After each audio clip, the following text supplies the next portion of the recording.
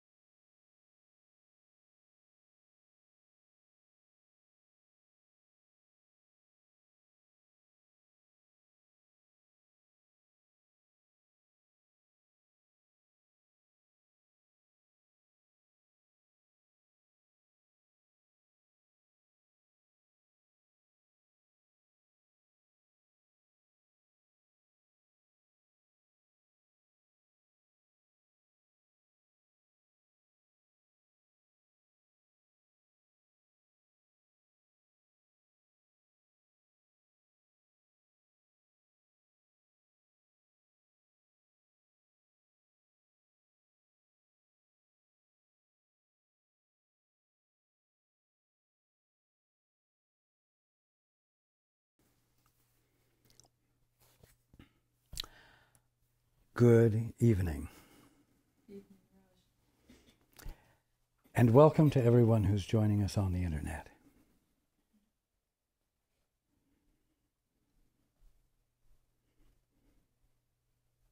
You know, there was a reason that something came upon a midnight clear. There was a reason that the Christ child was born.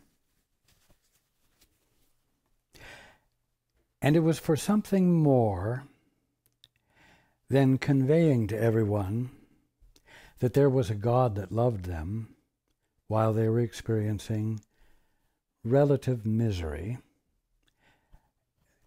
There was more reason to it than to make it halfway comfortable without changing the miserable, ongoing experience called the human condition.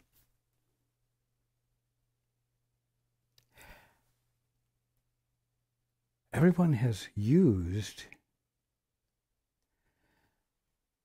the Christmas story. Everyone has used my life as a way to make the human condition more comfortable without realizing that the whole point of my showing up was to convey something that would cause an aha, a realization that the human condition was not your birthright and was not what was natural to you, and that it was to come to an end. That It was to be transformed, that your experience of being was to be transformed. You know? I said, if you have seen me, you have seen the Father. And I conveyed that those things that I have done, you would do, and greater things. Why? A special gift to a poor mortal?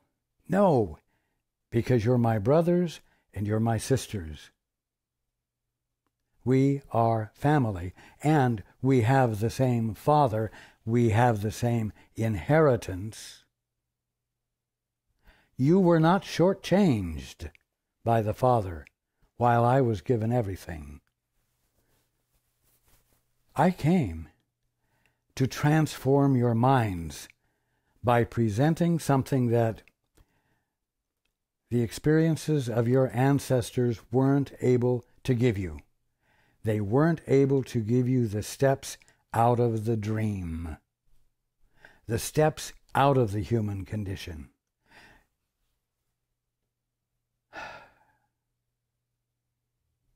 And yet, that's your birthright.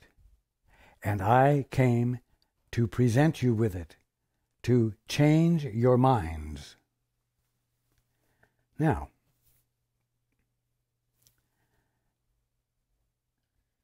what we are going to be talking about tonight describes the Christmas gift, describes the gift I came to give.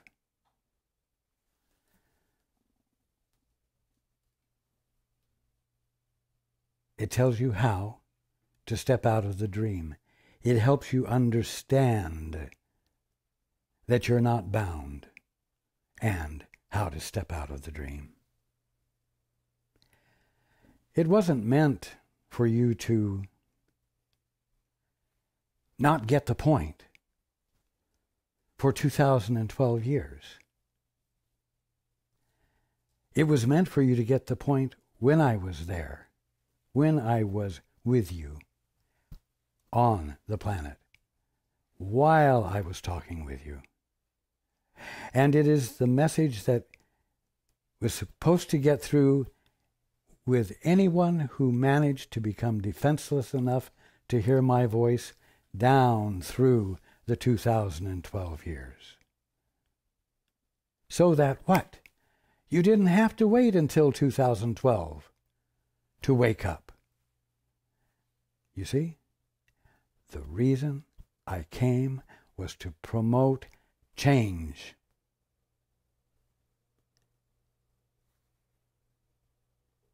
The reason I came was to help inspire in you the desire to change and not just continue to repeat your ancestors' patterns and thoughts and concepts. Now, if indeed I came to teach you something, it means that you were capable of being taught. It means that you have always been capable of grasping what I'm saying.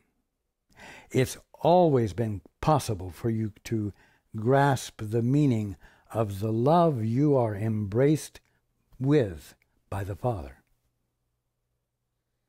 A love which, when you let yourself feel it, inspires you out of your limited concepts, out of your willingness to just suffer through the human condition with the inspiration that you let yourself have by virtue of thinking about Christmas, thinking about the birth of the Christ, thinking about the things that I said.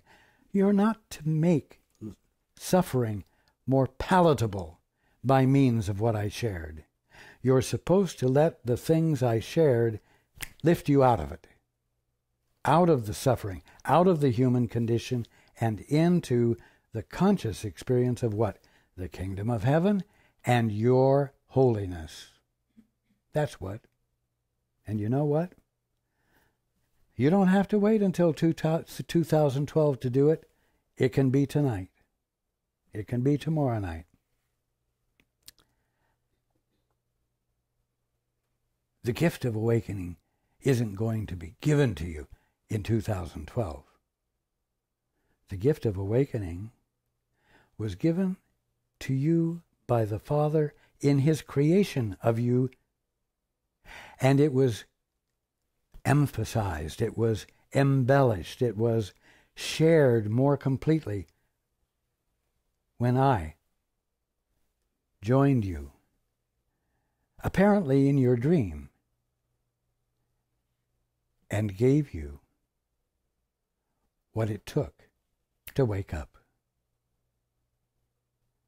And I'm here tonight, and the Course is with you every day, every night, for you to refer to and remind yourself. So,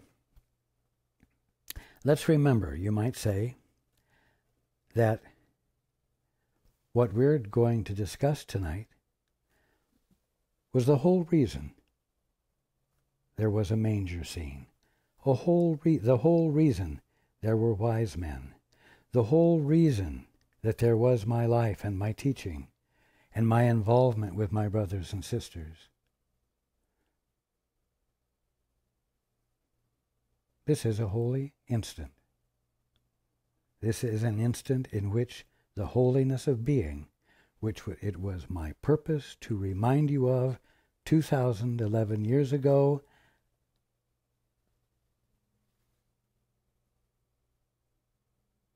so let's not let the holiness of the instant we're in escape us. Now, just a moment.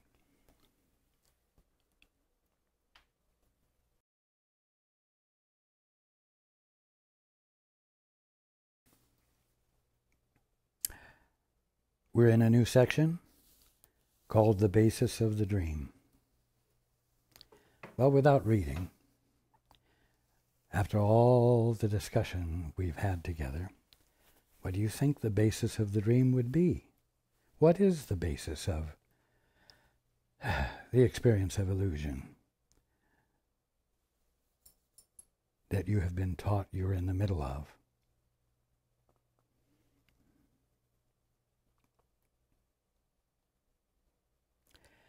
The basis of the dream is the decision you made to get a divorce from your father.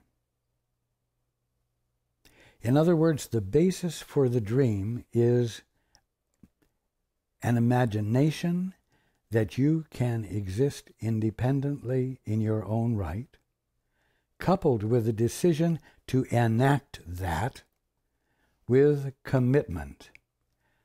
Such commitment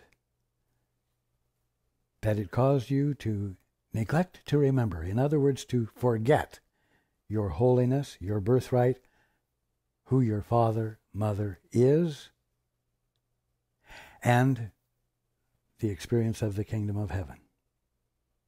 In its place, as we've discussed many times, you found the kingdom of heaven, which was the only thing available to you to experience. You found yourself experiencing it as the world and universe, the material world and universe. You found it to be all of the definitions you chose to give to it. And so it moved you into a very active, conscious experience that was based in ignorance, that was based in nothingness, which you then filled with the definitions you wanted to give everything, because you thought that making those definitions and making them real would make you real in your own right, independent from who you really were and unconscious of reality. Now, that's the basis of the dream.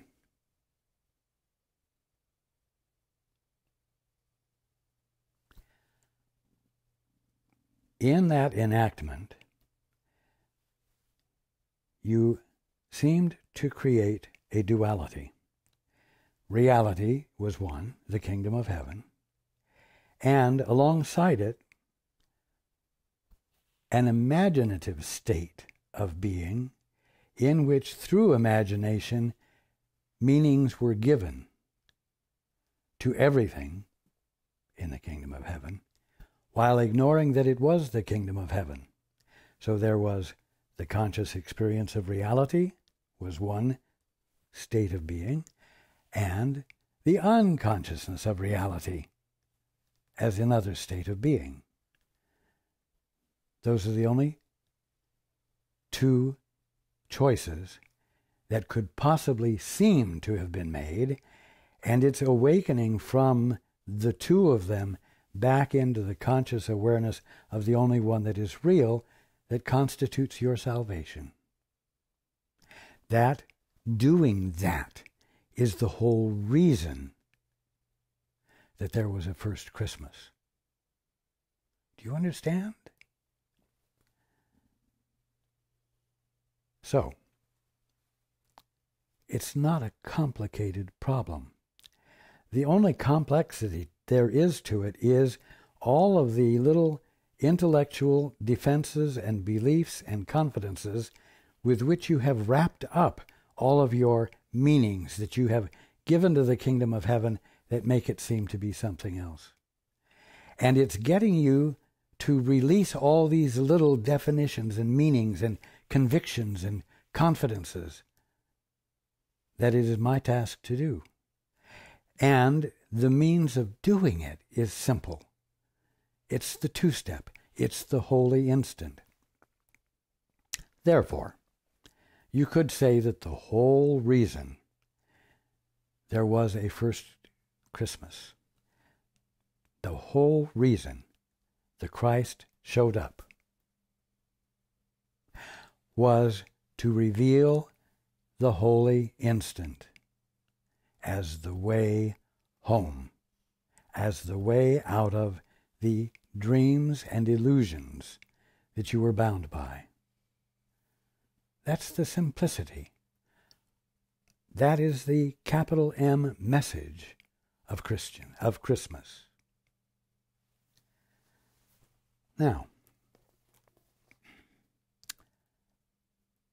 the basis of the dream. Does not a world that seems quite real arise in dreams? Night dreams. Yet think what this world is. It is clearly not the world you saw before you slept, meaning during the daytime before you went to bed. Rather, it is a distortion of the world planned solely around what you would have preferred. Here, you are free to make over whatever seemed to attack you and change it into a tribute to your ego, which was outraged by the attack. You see, in the daytime when you're awake in the real world, things happen that make you feel vulnerable, that take advantage of you, that hurt you, and you can't seem to do anything about it. But boy, the moment you fall asleep, you have free rein over everything. You can make everything be the way you want it. This would not be, in other words, a tribute to your ego, which was outraged by the attack. This would not be your wish unless you saw yourself as one with the ego. The ego. This one that is looking at everything and giving definitions to it all by himself. Yeah, it's not an ego out there different from you. It's just you behaving inconsistently with what you are and who you are, ignoring your holiness, and defending yourself against all the misery you see when what you're seeing isn't embraced by your holiness, but is embraced by the fear you experience because you're ignoring your holiness. You see? This would not be your wish unless you saw yourself as one with the ego, which always looks upon itself, and therefore on you as under attack and highly vulnerable to it. Really, relatively simple.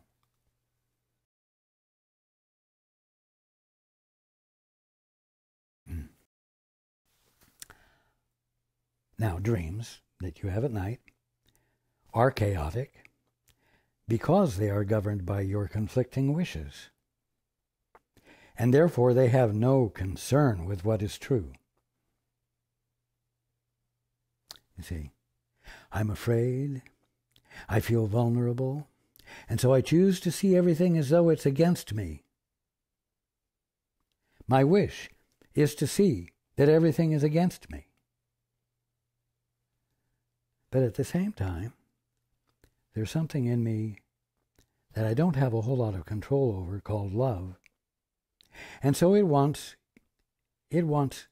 equality, and it wants to generate balance without abandoning the need to assert oneself to protect himself. So these are conflicted needs which are embraced side by side. And there are many extenuations of that. They are the best example. In other words, dreams are the best example you could have of how perception can be utilized to substitute illusions for truth. When you compare your daytime life to the dreams you have at night, the dreams at night provide wonderful illustrations of the ego and of how the ego works, how your mind works when it has chosen to ignore its divinity, to ignore your birthright. You do not take them seriously, dreams. You do not take them seriously on awaking, because the fact that reality is so outrageously violated in them becomes apparent. In other words, the reality of your daytime activities. When you wake up, it's so obvious that what happened in the dream outrageously violates the daytime reality. That becomes apparent and frees you from whatever hold they had on you while you were having the dream. Yet, the dreams are, a way of looking at the world. In other words, they are a way for you to look at the world different from the way you're looking at it during the daytime and suffering from what you can't control. They are a way of looking at the world and changing it to suit the ego better, to suit the you who wants to govern and determine what everything is better.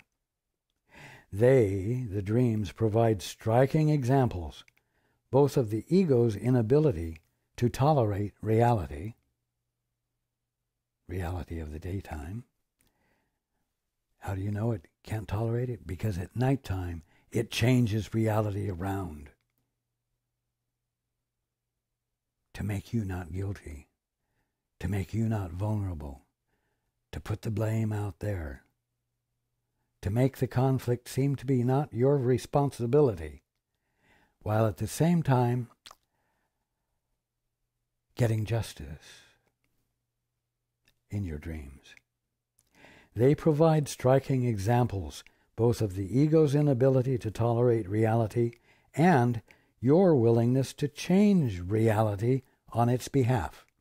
During your dream time, you change all of the characteristics of the reality going on in the daytime to suit you and to suit your purposes, which are not at all in alignment with your Father or with your holiness. So, dreams provide you your night dreams provide you with a clarity about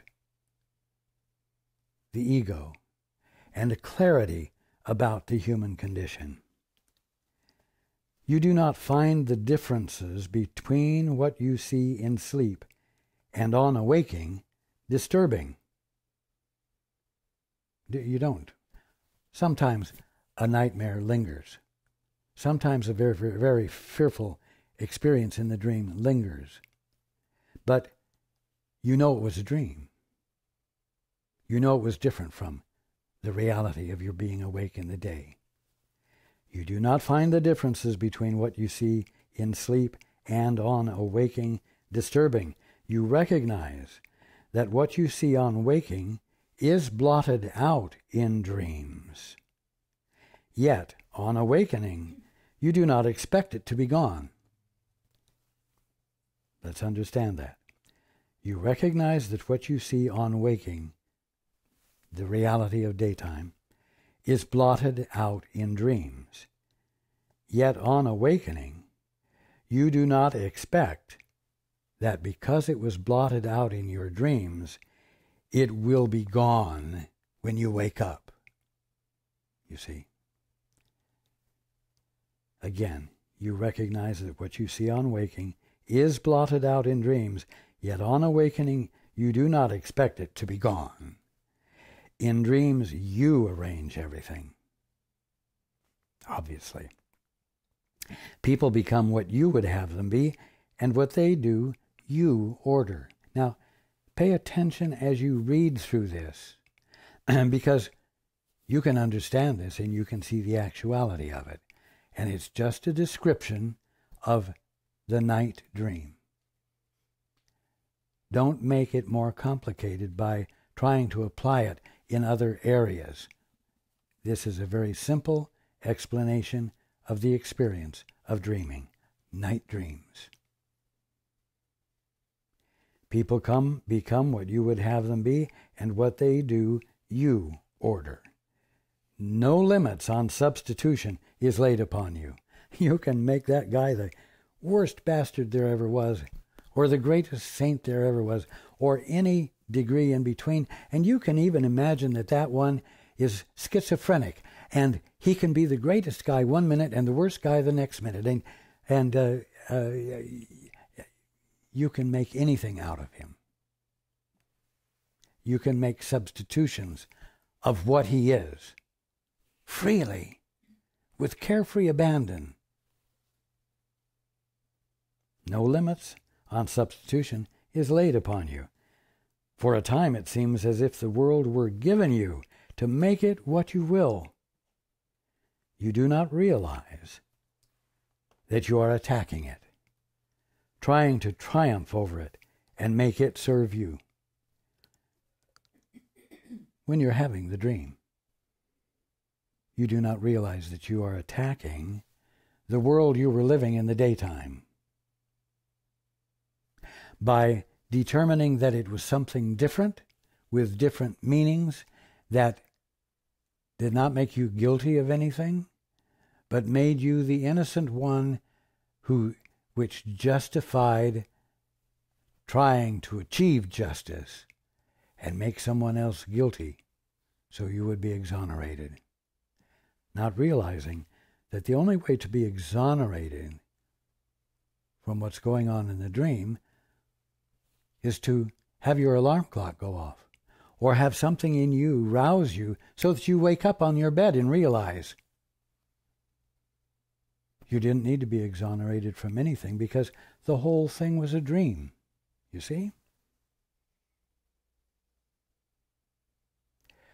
Dreams, night dreams, we're still just talking about simple night dreaming. Dreams are perceptual tantrums in which you literally scream, "I want it thus." You see? I'm going to take charge here. I'm going to make things be the way they ought to be. And thus it seems to be. And yet, The dream cannot escape its origin. What's the origin of the dream? The origin of the dream is, Father, I'd rather see things my way. Father, I want a divorce. Father, I am going to determine for myself what everything is. That's the origin of the dream. That's the point at which you have convinced yourself that you became the authority, and that all the meanings you give to everything are the meanings they have. Anger and fear pervade it, the dream. And in an instant, the illusion of satisfaction is invaded by the illusion of terror. Your dreams are never dependable. They're never stable. They never, ever provide a constant, unchanging perspective. And when things change suddenly, having no connection with what went before, you don't even question it.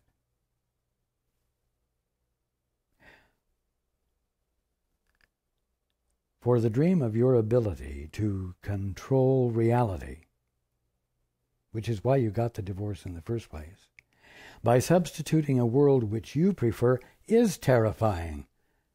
You remember that we've discussed the fact that the moment you did that, two things came into play: fear and guilt. Fear and guilt are the flavor of everything that follows. They are the flavor and the context of all of your dreams. You see?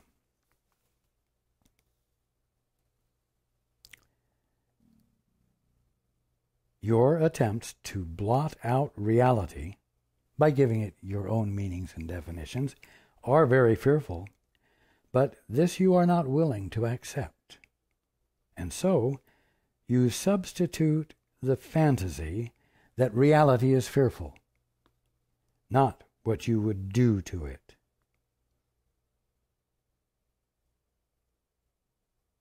That you do during the daytime. You substitute the fantasy that reality, your daily life, is fearful, not what you would do to it. In other words, what you would do to it is not what is fearful to you, even though that is what makes it fearful. And thus is guilt made real.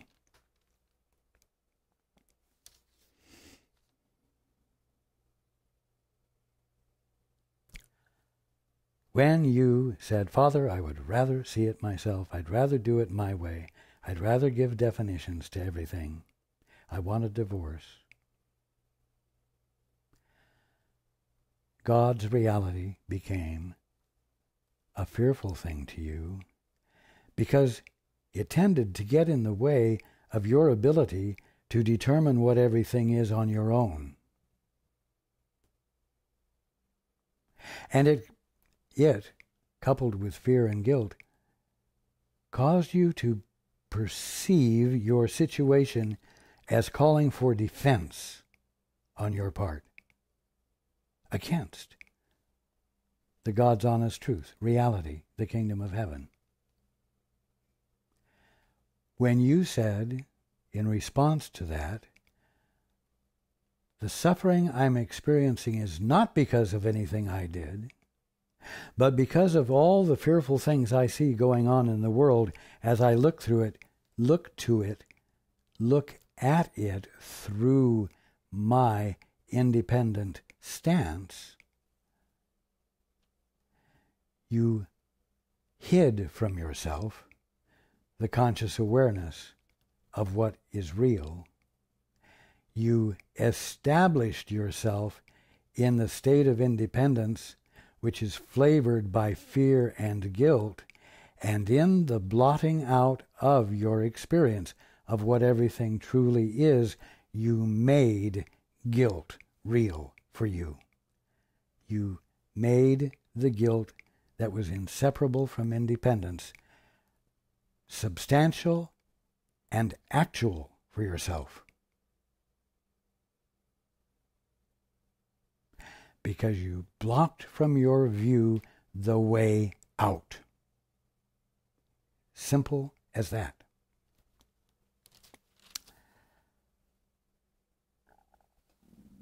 Dreams show you that you have the power to make a world as you would have it be, and that because you want it, you see it. Now, these are your night dreams. They prove that to you. It happens with every dream you have. And while you see it, you do not doubt that it is real. Right? When you're in the middle of the dream, you do not doubt that it is real.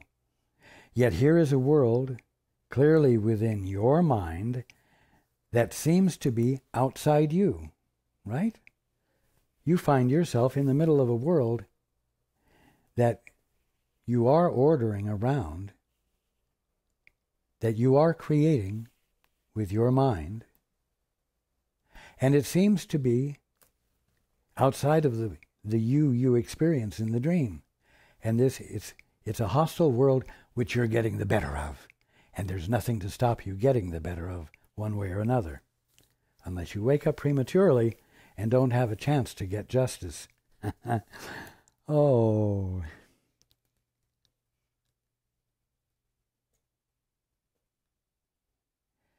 Here is a world clearly within your mind that seems to be outside. You do not respond to it as though you made it, nor do you realize that the emotions which the dream produce must come from you. Mind you, we're still just talking about every night, every day. We're just talking about ordinary dreams that you experience at night or whenever you're sleeping and having a dream. It is the figures in the dream and what they do that seem to make the dream. You do not realize that you are making them act out for you.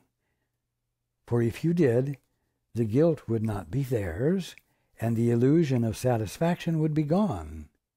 You'd be stuck with the conscious awareness of what was promoting all of this, and you would not be able to blame anything else, and you would realize that a change in you is what is called for.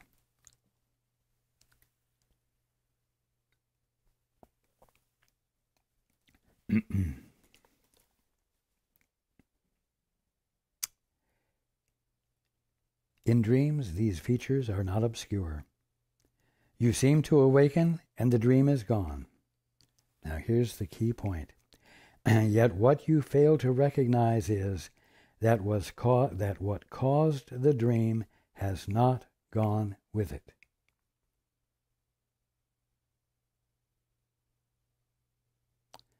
The basis of the dream that you had at night has not gone along with the dream when you wake up in the morning.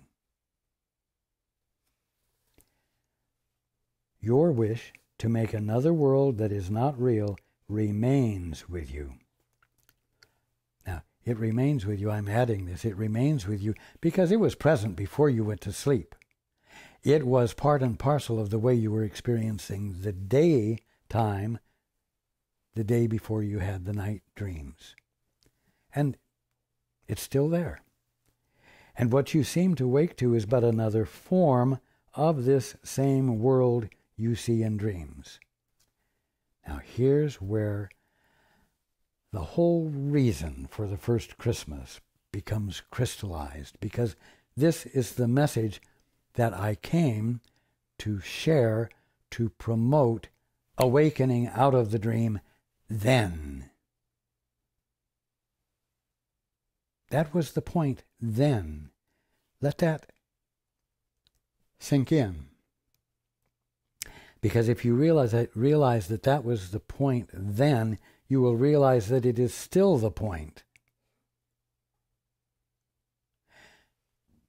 And you will begin to engage or participate in the meaning of Christmas in a fuller way than you have in the past.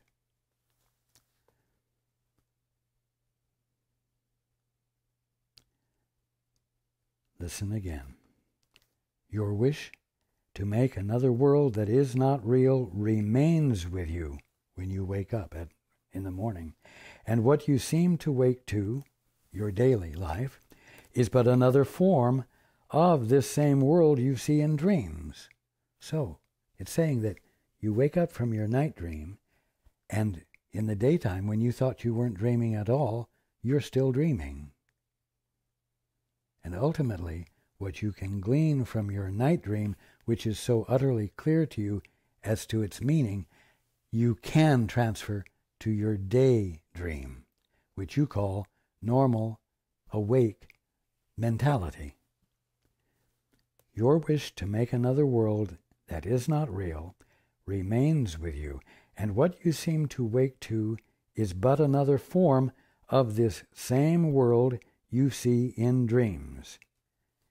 Here is the point of release that could seem to be difficult to accept.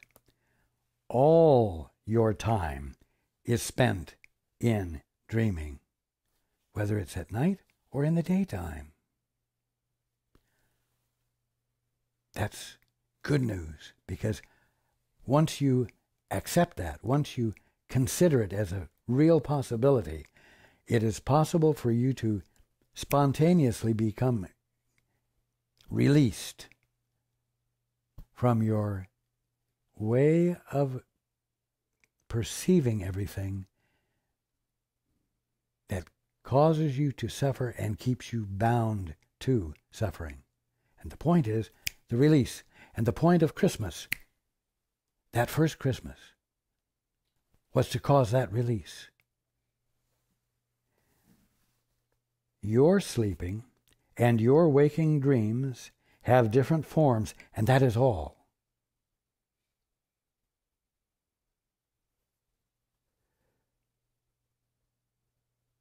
Their content is the same. They, your night dream and your daytime life, which is actually a daydream, they are your protest against reality and your fixed and insane idea that you can change it. In your waking dreams, and let me say this, don't listen to what I'm saying and consider the reality of it and then say, wow, I must really be insane. Wow, I'm a lost soul. Wow, and imagine all kinds of negative definitions about you that would simply cause you to neglect to take a simple, intelligent look, dispassionate look at the nature of a night dream, and then consider looking at your daytime activities and see similarities in it, and realize that just as there is something to wake up to from your night dream, there is something to wake up to from your day dream. That's the message of Christmas.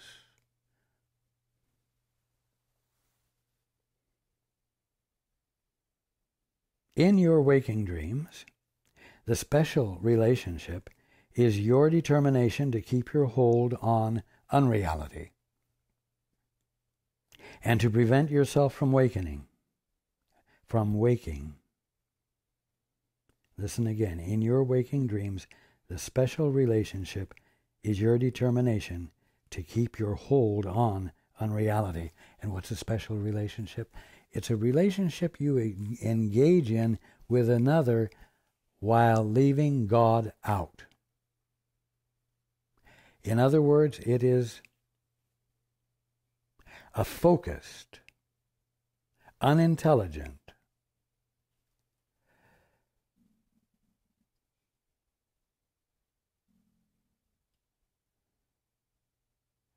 practice which, at the bottom line, hidden out of sight, has as its purpose keeping you unconscious of God, keeping you unconscious of your divinity, keeping you unconscious of your partners or the divinity of the one you're in relationship with. You see, that's what a special relationship is. It has as its bottom line function the purpose of keeping you absolutely unconscious of what it takes to wake up. Simple. Don't let it get more complicated than that. In that clarity, it's easy to change your mind.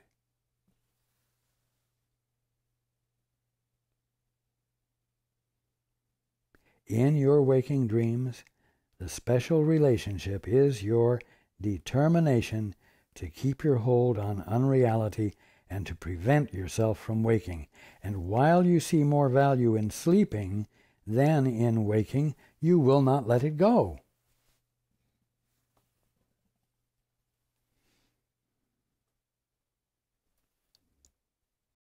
Destructive.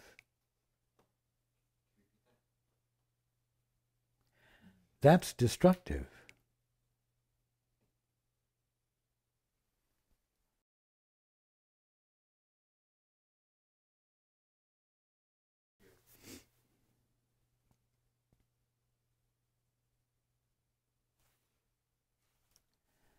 The answer to that is the two-step, the holy instant,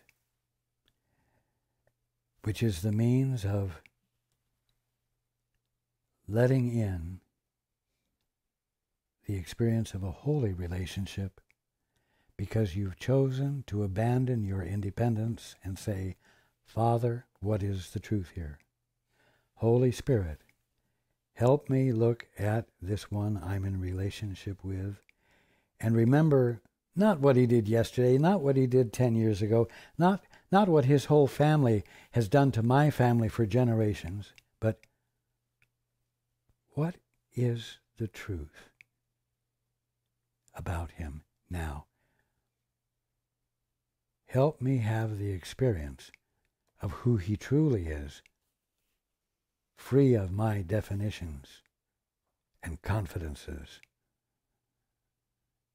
and arrogant judgments of him. I want to know the truth. I want to look at him or her, and I want to remember God. Now, the Holy Spirit, ever practical in his wisdom, accepts your dreams and uses them as means for waking. You would have used them to remain asleep. We once said that the first change before dreams disappear is that your dreams of fear are changed to happy dreams. That is what the Holy Spirit does in your special relationship. And brings it into focus more specifically as you insist on remaining true to the revealing of what is real that the Holy Spirit brings to you. He does not destroy it, nor snatch it away from you. Your special relationship will remain not as a source of pain and guilt, but as a source of joy and freedom.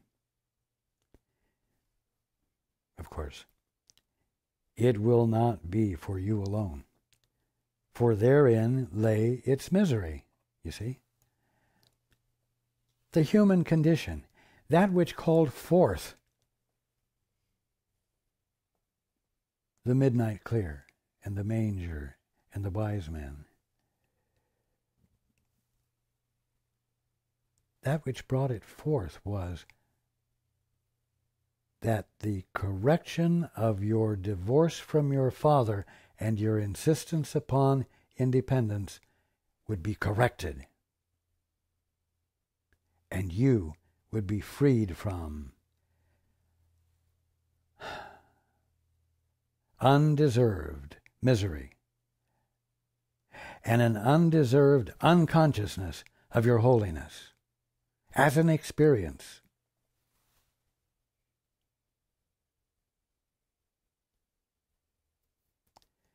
Your special relationship will remain not as a source of pain and guilt, but as a source of joy and freedom. It will not be for you alone, for therein lay its misery, as its unholiness kept it a thing apart. Its holiness will become an offering to everyone. Peace on earth, goodwill toward men. A change of perception, a change of behavior, a change in which you consider and experience your brother and sister.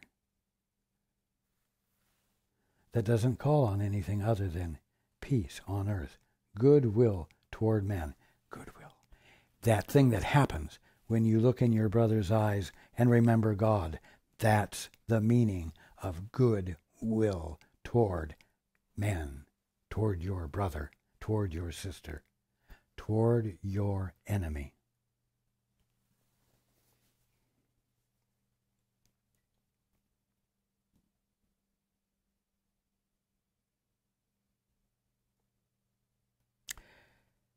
Your special relationship,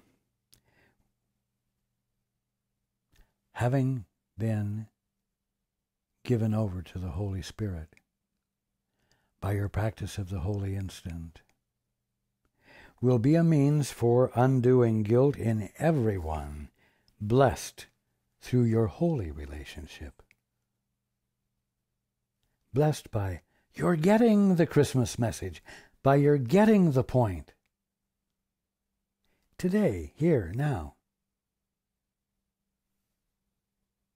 It will be a happy dream, and one which you will share with all who come within your sight. You know, when you see something clearly and when you're filled with joy, you can't help but share it. It just happens. And sometimes it's your lack of speaking, your lack of doing something in a circumstance that another recognizes you ordinarily would have had great reaction with great volatility. And they are blessed because they know the difference.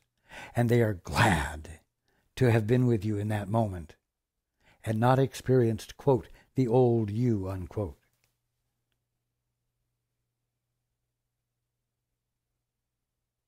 Through it, the blessing which the Holy Spirit has laid upon it will be extended. Think not that he has forgotten anyone in the purpose he has given you. It's not a special gift. It's not something you're getting exclusively. Man, when you get his gift, when you feel the truth of God's perspective, everyone is touched by it. It's that simple.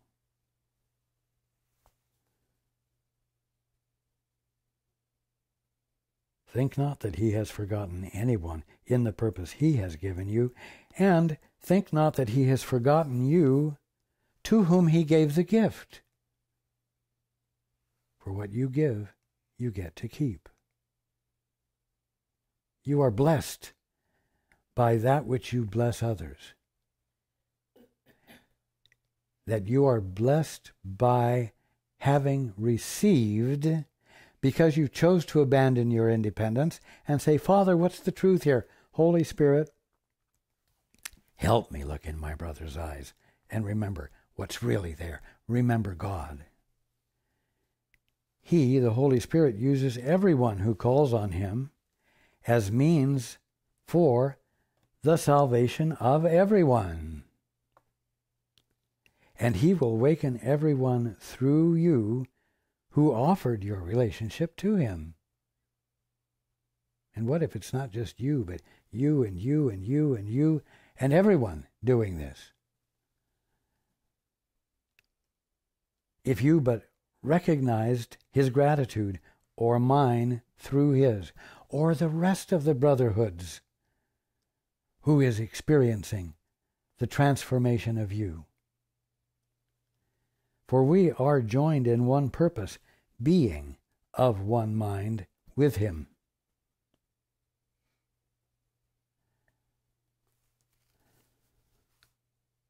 Let not the dream the daydream that you are experiencing as a result of not having fallen asleep at night, but as a result of having claimed independence from your Father. Let not the dream, the daydream, take hold to close your eyes. It is not strange that dreams can make a world that is unreal. That's not strange. The wish to make it is incredible. The wish to make a world that is unreal is what's insane, is what's impossible to accomplish, making it incredible, not credible, and outlandish. Your relationship has become one in which the wish has been removed when you engage in the holy instant and establish a holy relationship and let it infill you. When you do, your relationship has become one in which the wish to make a world that is unreal. Your relationship has become one in which the wish has been removed because its purpose has been changed from one of dreams to one of truth. Now, when it happens, you are not sure of this because you think it may be this, the happy dream, when everything seems to be going beautifully and it has new meaning for you. You are not sure of this because you think it may be this that is the dream. You are so used to choosing between dreams, you do not see that you have made, at last, the choice between the truth and all illusions.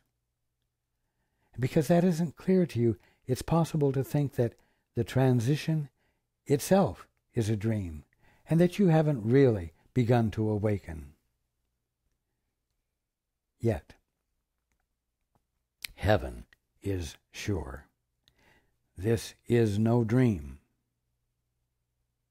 Its coming means that you have chosen truth, and it has come because you have been willing to let your special relationship meet its conditions, the conditions of heaven. You've let your relationship meet its conditions because you've said, I want to know the truth, Father. I want to have the experience of the reality, the holiness of my brother, Holy Spirit. Help me, you see.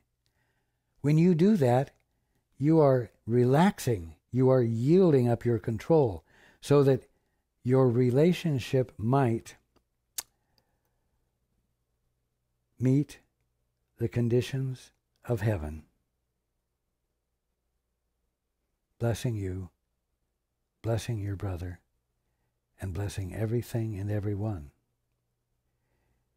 In your relationship, where you have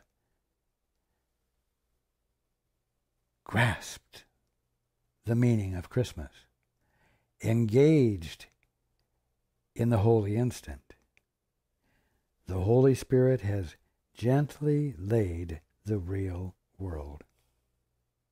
The Holy Spirit has gently laid the real world in your relationship. And think about it. If your relationship isn't exclusive, but shared with the whole brotherhood, then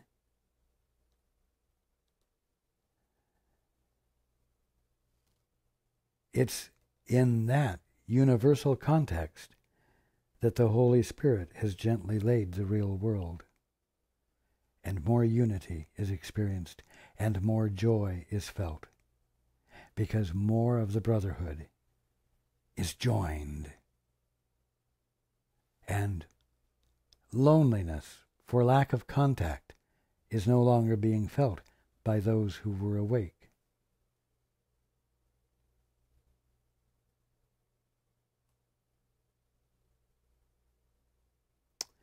In your relationship,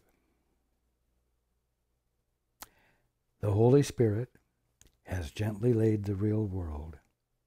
the world of happy dreams from which awaking is so easy and so natural. For as your sleeping and your waking dreams represent the same wishes in your mind, so do the real world, the God's honest real world, the kingdom of heaven, and the truth of heaven join in the will of God. The dream of waking is easily transferred to its reality. For this dream comes from your will, joined with the will of God.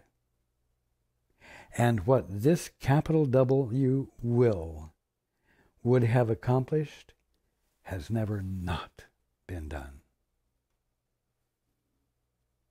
What does that mean? It means you are neither behind the point of perfection nor advancing toward it. You are at that point and must understand yourself therefrom. And that is the meaning of Christmas.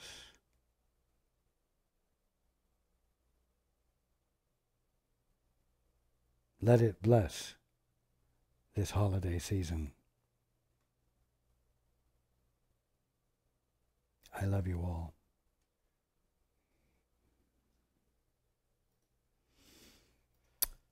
And I look forward to being with you next time.